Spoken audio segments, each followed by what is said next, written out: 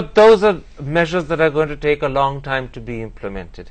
And to implement them, what you need, Sanjay Patil, is political will.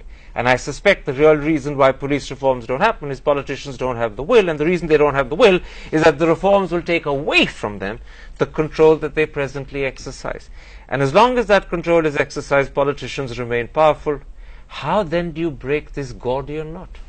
Well, I think the problem is that there is a serious misunderstanding in this country about what police independence actually means. And when we talk about operational responsibility, that's the term we like to use, that doesn't offend the politician as much, because what we are trying to articulate and trying to persuade politicians of is that when you have the police a handmaiden of the government, then there is no separation of powers at all, and they just become the physical force of the government, and that's not going to do anyone good in this country.